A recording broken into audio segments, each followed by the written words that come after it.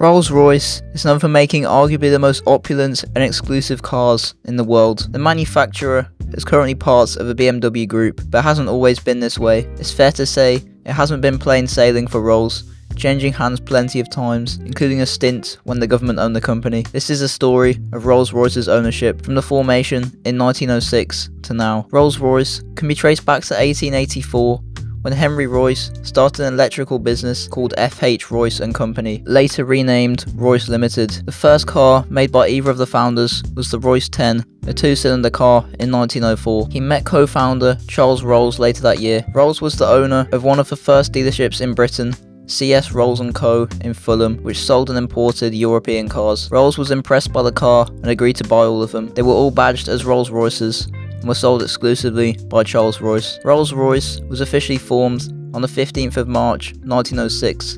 The search for a new factory began immediately. More capital was needed to fund the expansion, so in December of that year, £100,000 of shares were offered to the public. In 1907, Rolls-Royce bought out Charles Royce's dealership. The Nightingale Road factory was built in Derby, with production beginning there in early 1908. The Marble Hall followed in 1912, providing offices for the factory. During World War I, Rolls-Royce began manufacturing engines for aircraft. The Eagle was the first engine produced by the company, and production commenced in 1915. 1921 saw the opening of a new factory in Springfield, Massachusetts. This was to help ease the 3-year waiting list for the Silver Ghosts and Phantoms. 10 years later, Rolls-Royce bought Bentley, a rival for the luxury car brand. Bentley was stuck in a tough period due to the Great Depression, and their new owners decided to stop production of the 8-litre and dispose of Bentley assets. Bentley would sell badge-engineered cars which were mechanically identical to Rolls-Royce's. Rolls-Royce were built a shadow factory by the government in Crewe in 1938 to produce aeroplane engines, which were the main focus during the Second World War. After the war, car production would move there, and it is still Bentley's headquarters. Further changes were made. In 1939, the manufacturer bought the coach builder, Park Ward,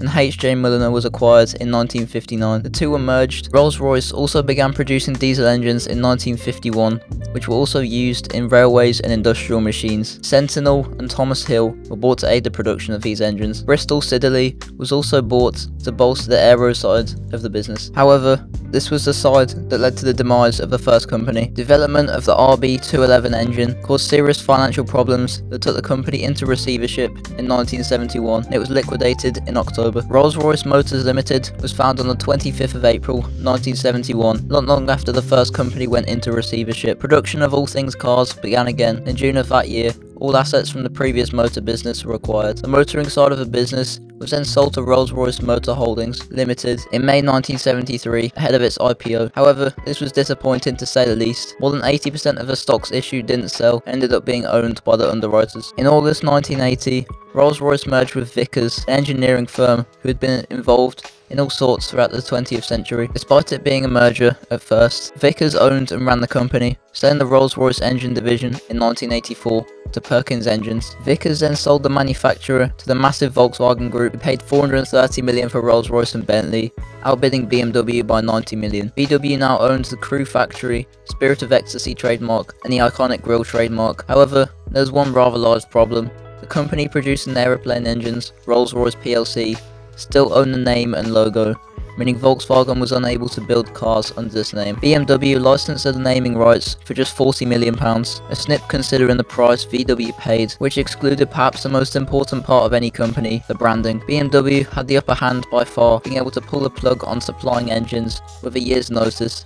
Too little time for VW to find a way to put their engines in Rolls-Royces. A deal was struck, allowing Volkswagen to use the name and logo until the end of 2002, with BMW still supplying engines. From the first day of 2003 onwards, however, BMW would be the only company producing cars under the Rolls-Royce name, and their German rivals would continue to build Bentleys. VW claimed they only wanted Bentley as it sold double the number of cars Rolls-Royce did, though it must have been a bitter blow for the German titan. A survey in 1987 found that Rolls-Royce was the second most well-known brand, with only Coca-Cola being more recognisable. While Volkswagen was still producing rollers, BMW got busy. First, the HQ and factory was set up on the legendary Goodwood estate. Development of the first Rolls-Royce under the new company, named Rolls-Royce Motor Cars, the Phantom, also began during the period of waiting. In terms of BMW has been in charge of Rolls-Royce ever since, instating the British brand as the pinnacle of luxury cars.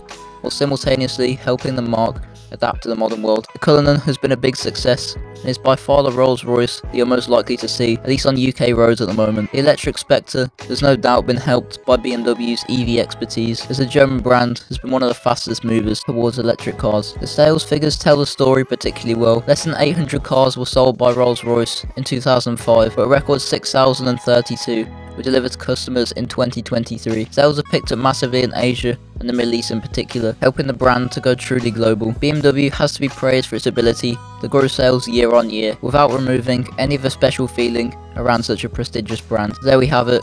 That's the story of Rolls-Royce's ownership, from a merger between two car-loving British businessmen to a complete collapse of state ownership, followed by a battle between two dominant forces in the industry. It's safe to say BMW has brought the best out of the British marque after a rough few decades, to put the brand back at the top of the luxury car world where it belongs.